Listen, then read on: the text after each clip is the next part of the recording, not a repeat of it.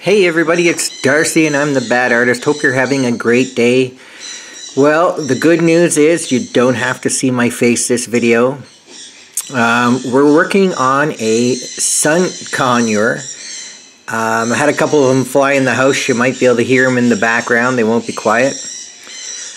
Neat little birds. They're born in the sort of, I'm just going to say South America, in the Brazil area. They unfortunately are considered on the endangered list, mostly because of mankind getting into their habitat area, but also because people tend to grab these things and pluck out their feathers to sell their feathers because of the bright colors and the gold colors of their feathers, which is way too bad.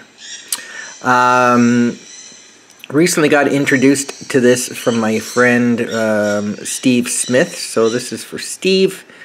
They're kind of neat. They actually live anywhere from 15 to 30 years, which is kind of crazy. People can have them as pets. They did come out to try and conserve numbers where you can't have live pets brought over from foreign lands, these sun conures, so they actually have to be bred by breeders. Interesting fact about them, which is kind of trivial, is they have a sort of a gray circle around their eye, but if they're kept indoors and domesticated, that gray circle turns white.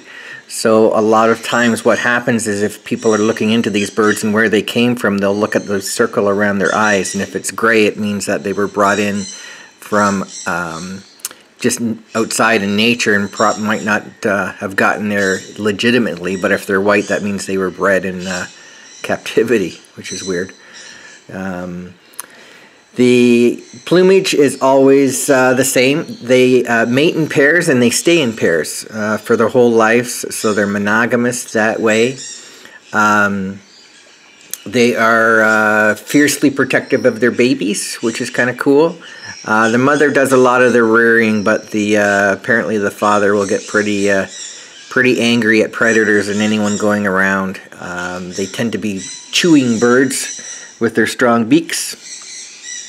And the mother would just sort of actually happens to help break the egg open when they're hatching, just to make sure the little birds get out in time, and then they sit around with their eyes closed, and mom and dad feed them for the next 10 days until they start sprouting feathers. Another neat thing, they're good flyers, but they just fly directly from point A to point B, as opposed to just sort of flying around. So they're known as direct flyers. They travel in flocks, and it's kind of neat. Some of the pictures I looked up while doing this video would show like 9 or 10 of them sitting on a branch, and they all look almost identical with the same sort of plumage. For example, all their long tail feathers are always yellow with a little bit of green, but have blue tips on the end, and they're always identical to that, so they don't vary much in terms of the colors, even though they are beautiful birds that way. They are very social birds. If you start growing them in captivity and you have one as a pet, they tend to, it's been proven that they tend to like listening to music, and they will sort of dance to the music, and they're very friendly to their owners. They can be trained a lot of different tricks to do. And once one of these birds gets to know people, they're rather friendly to them, but they do not like strangers coming in. It's almost like a little guard dog that flies. Pretty vocal, as you can hear in the background. It's one of their traits is if the birds get lost from their flock, they actually start, they call it screaming, just very high-pitched bird sounds, until eventually the other birds in the flock hear it, and then they start calling it back, and then it gets back into its flock, where it sort of basically stays its whole entire life. So, other than that, it was really a fun drawing. I kept away from using the marker. I'm going to try and do that more often. I have another bird coming up next. It's going to be a penguin, and other than that, really appreciate the comments. We've been stuck on 196 subscribers for a while now, so hopefully I can start pumping these out again. We had a little bit of a break here because of Mother's Day and because of several bad tries at various paintings that I was basically too embarrassed to publish.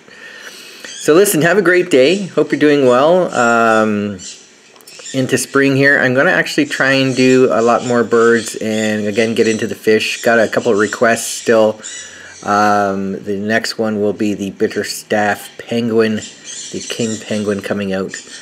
But hope you're having a good day, and you take care, and please like, subscribe, and share if you can. Thanks very much. Take care.